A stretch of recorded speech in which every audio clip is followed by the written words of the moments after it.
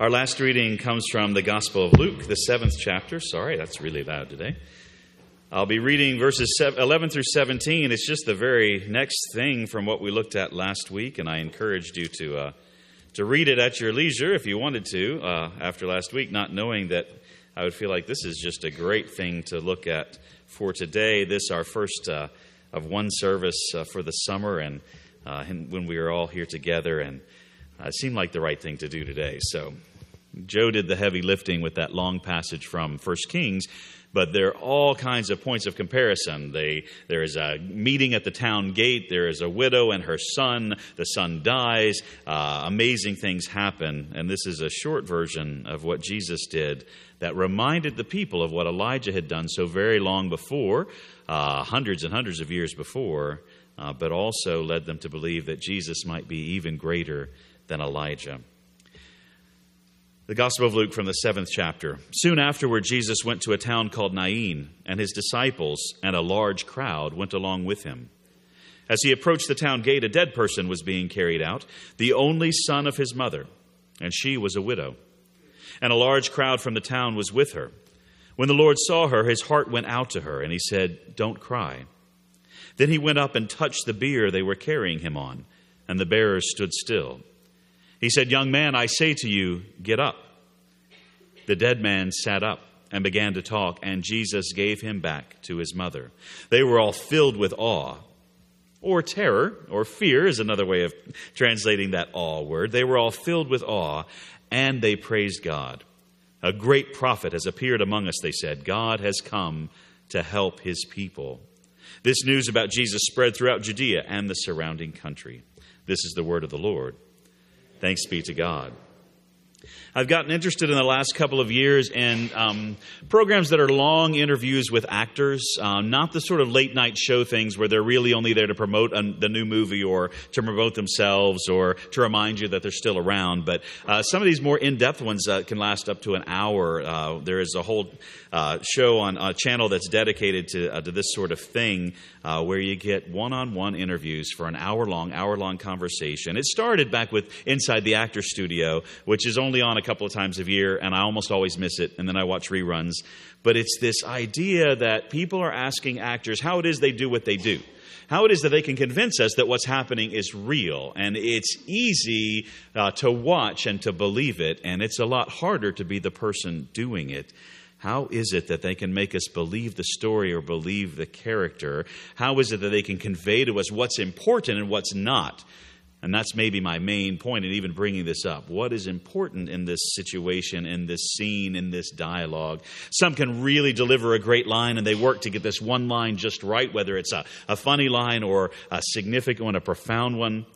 Other really good actors, just with a look, with an expression, can tell you so much about what's going on. The whole story can turn on the expression you see on that actor's face. Now, they have information we don't, right? And that's the whole point of being an actor, is to tell the story, convey the story. But I was reminded of that this week when I'm looking at this story from the Gospel of Luke. There are two things that ought to just blow us away, even in the hearing and reading of the story, and they don't. And it's not Luke's fault, so it's not that Luke didn't write the story well. It's that we don't always come at it with the right stuff. Do you remember a time when you're at a movie? It helps if you watch movies with lots of people, which we do less and less, I know. But do you remember a time when you're watching a movie and suddenly everyone around you realizes something significant has happened, but you don't know what it was? They just realize something, and there are gasps, or people talking amongst themselves, and you realize, something big just happened, and I didn't get it. What was it? Something important. What was it that I wasn't sure about? What was it that they know and I don't know? And sometimes we just don't know enough about the backstory. Maybe we're watching a film from a time period we don't understand, or from another country, and we don't get it, and we have to figure things out. This story is from a different time and a different part of the world and a different culture entirely than what we live in. So two huge things about this story, both of which, by the way, go back to the 1 Kings story and Elijah and the family he was staying with as well. The first thing is not necessarily dramatic that we should stop and gasp, but we should all go, "Oh, right, I see." The person who's being carried out of the town gates is the only son of his mother, and she was a widow.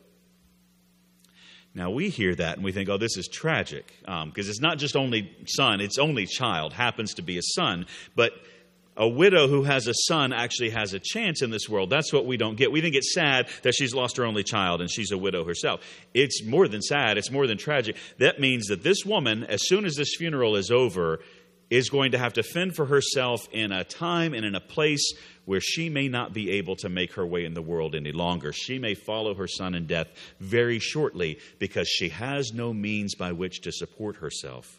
That's why in the Old Testament and the New, the people of God are constantly reminded to take care of the widow and the orphan and the alien, the stranger, the foreigner in your midst, because they don't have the support network that they need. Only son of his mother, she was a widow.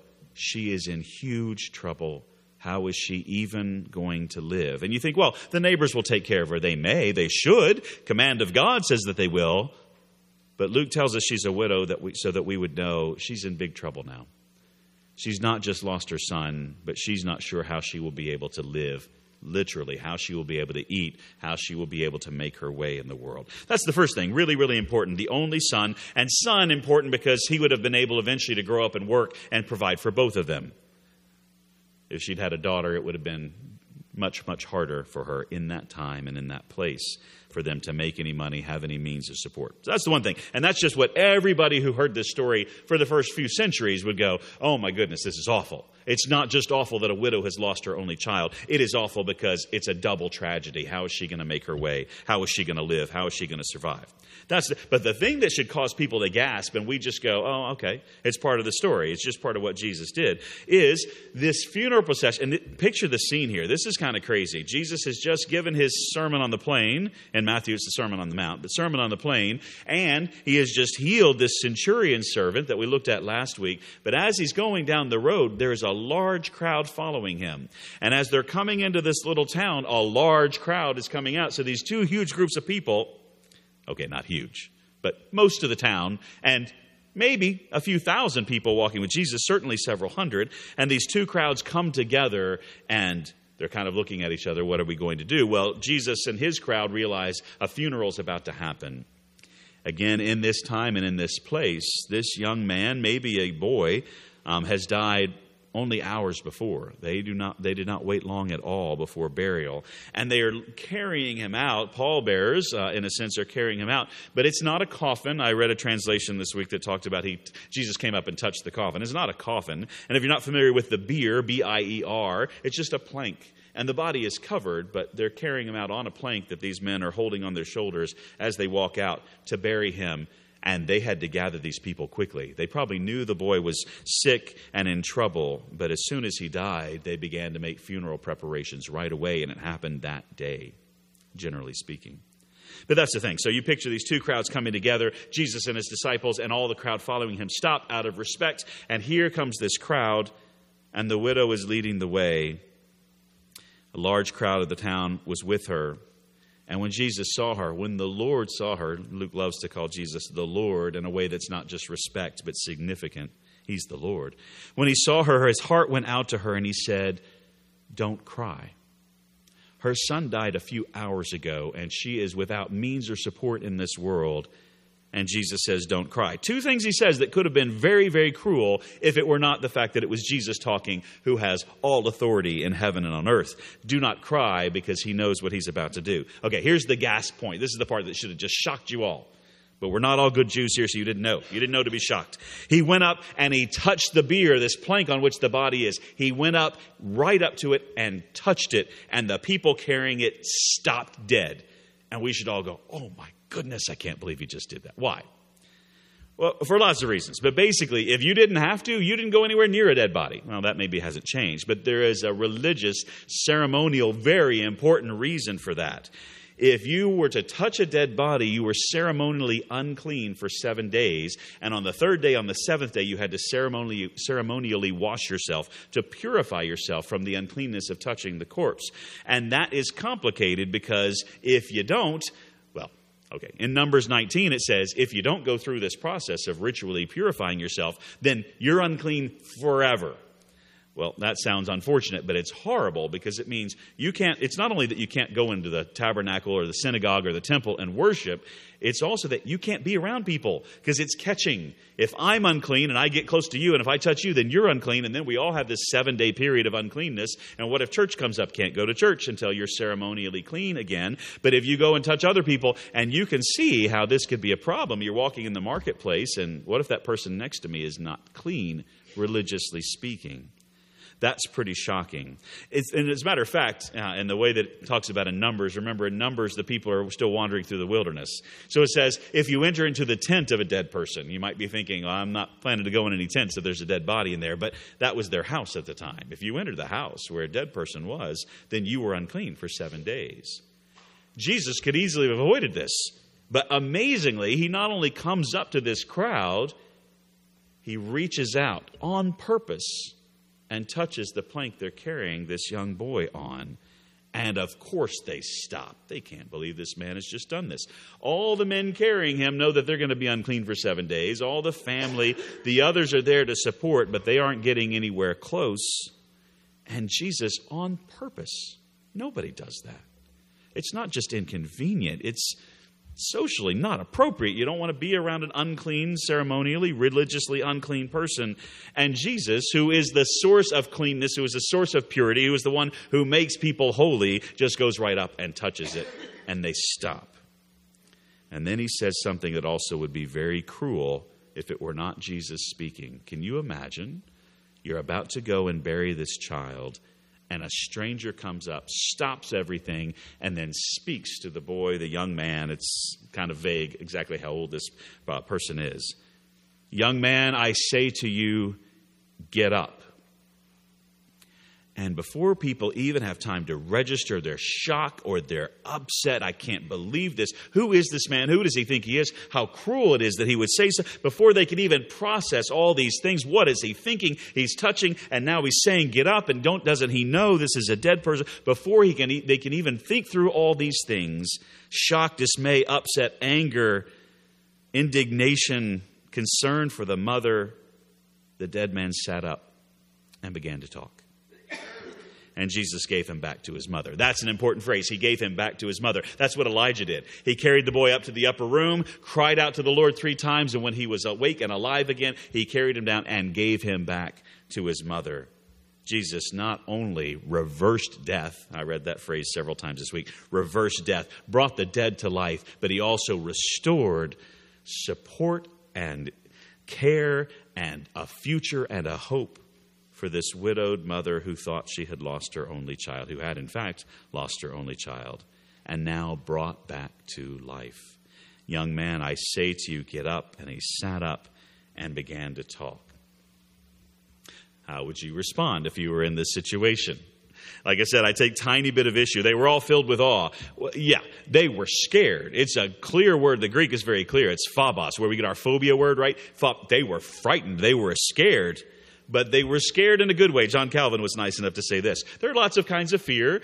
There's the fear, oh my goodness, something horrible is going to happen. There's the being afraid of somebody else because of what they might do. Being afraid of a situation because it's unknown to you, uncertain to you. And then there's what Calvin calls a good kind of fear. And that's why the translation's not bad at all. They were filled with awe and reverence. God just showed up in our midst. And what are we going to do now? They were filled with awe, but they also praised God. Death has been overturned. The one who was dead, who was alive, the woman who was without hope in a future, suddenly has all of that returned to her, given back to her. They're filled with awe. They praise God, and they get it almost right. Everyone's thinking of Elijah at this point. Almost everyone. Elijah, remember, goes essentially in private. We know the story, and Joe read it for us. But Elijah has to do something, right? It's sort of a prophetic, ancient Near Eastern CPR. He lays down on the boy 3 times, cries out to the Lord, and then the boy is restored to life. His protege, Elisha, is also going to raise somebody from the dead. He is going to send a man with a servant with a staff and put it over this boy who has died. And then he's going to come, and he's also going to lay himself on the child, eyes to eyes, hands to hands, feet to feet. And it's, again, this sort of Old Testament prophetic CPR. And the boy sneezes 7 times and he's alive again, right? Jesus doesn't have to do any of that. Jesus is not crying out to God in desperation and anger like Elijah, and that'll really preach. Boy, think about that. Elijah, the prophet of God, is saying, God, how could you do this? There are times that that's an appropriate prayer. How could this happen? How could this happen to this person? How could you do this? And God essentially says, I didn't do it, but I'm going to do this. I'm going to raise this one to life again. Jesus just goes up and says, young man, get up. And he does. Same as last week, the power of the word. When the living word of God is there among the people and he says something should happen, it happens. And the dead was raised. And the dead are raised. They're filled with awe and they praise God. And again, they're almost right. A great prophet has appeared among us. Almost. Although since then, the church has said, yes, actually, not wrong. Jesus is both prophet and priest and king. He's not a great prophet. He is the greatest of all. But this is, I think, the most important phrase of the whole story. The people get this right. God has come to help his people. The direction most people go with this story, of course, is to say, okay, in this world, people get sick and people get hurt and people die, but that is this world and there is a world to come. And the dead are raised to life. And that's absolutely true. For sure and certain, we see it in Ezekiel in the Valley of the Dry Bones, but we see it also all throughout the New Testament. We who die, who belong to Christ, will be raised and will be brought back to life again. Absolutely true. But maybe not the point of this story. This young man, this only son of his mother, was dead and is raised to life. He who was on the funeral bier being carried out, essentially in his own coffin, was brought back to life. But where are we in the story? Are we the large crowd, one direction or the other, the disciples' crowd or the village crowd? Are we in the place of the mother? Are we in the place of others? The hard thing to get about this is that it's really foreshadowing not just our resurrection after death, but it is showing us that we who once were dead are now alive. We don't like to think of ourselves this way at all. Some of us don't remember a time when we were separated from Christ, and others of us absolutely remember there was a time when I wanted nothing to do with this God and nothing to do with this Jesus, and now here I am in church on a Sunday morning. Others of us grew up in the faith, and we knew that to belong to Christ was everything, but we didn't remember not belonging. That's one of the reasons that I had Joe read that passage from Romans, that we were buried with Christ in a death like his, and we were raised with Christ in a resurrection like his. We are united with Christ. The hard point of the story is that we're the ones being carried out of the town gate until Jesus comes and says, get up.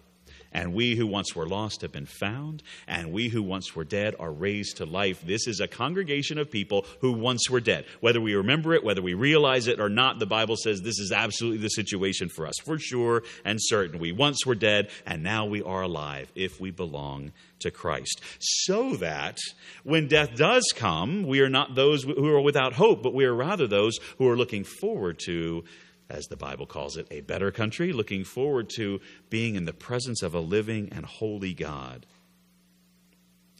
What do we do with this? This young man was dead, and Jesus says, get up, and he gets up, and he's returned to his mother. We rejoice, grateful people, thankful people, that we too were without hope and lost, and we have been found. We've been given hope and a future. We have been given life in Jesus Christ. This is what Jesus does. He goes to the dead and says, get up. And we did.